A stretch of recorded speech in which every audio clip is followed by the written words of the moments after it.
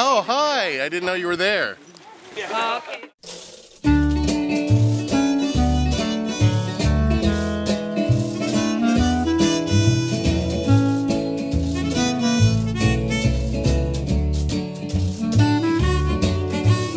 My name is Sam Nuttmann from Session 7 Media, and I'm the director and co-writer of the short film The Artifact. This short video will take you behind the scenes of the film and show you how we pulled off some of the more challenging shots we captured during the shoot. I'm Scott, and I'm playing the character of Jack, which everybody seems to think is evil and bad and malicious, and I think I'm just misunderstood. There's gold to dim our heels! Ha ha! I don't have a mean-spirited bone in my body. On a basic level, The Artifact is about irreversible and unavoidable milestones in one's life. The rest you'll have to decide for yourself. When we were writing the story, I was a bit fixated on horses at the time and wanted to shoot something outside. So my co-writer Aria, Alexandra, and I took our basic concept and weaved in these horse chase scenes in beautiful natural settings. Since there was no dialogue in the film, a solid storyboard was essential for us to be able to break down the scenes and shots. So Aria drew one up, and that became our roadmap for shooting the film. I met with my friend Jane Speelers, who is an incredible fashion designer, and told her about this film we were going to make. She immediately envisioned this classic old-style wardrobe with some fantasy-driven twists, and I knew she was definitely the right person for this job.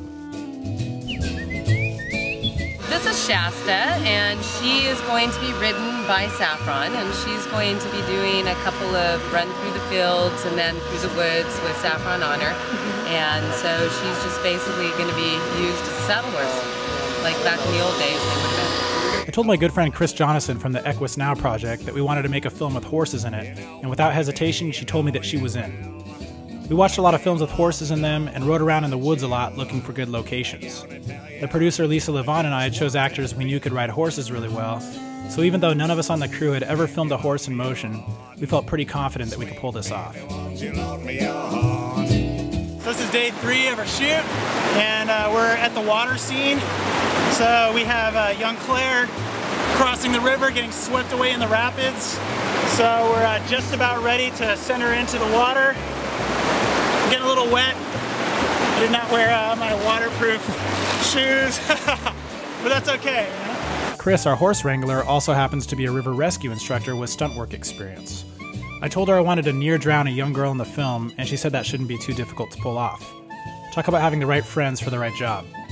So we played around with some ideas and locations, found one that worked, and sent our actress Saffron down part of the Skycomish River with her whole family on the side of the river cheering her on. For the underwater shots, I got my scuba buddy Jesse to come and help Keith Bolling, our director of photography, out in the river. They used a GoPro Hero camera, which did a pretty nice job. The director of photography, Keith Bolling, and I wanted to try out some new camera moving techniques for this film to capture some of the action in a more dramatic way. I called my buddy Andrew Davis, who flies radio-controlled helicopters. I found a radio-controlled camera mount and gimbal online, and got together with Andrew for some test runs.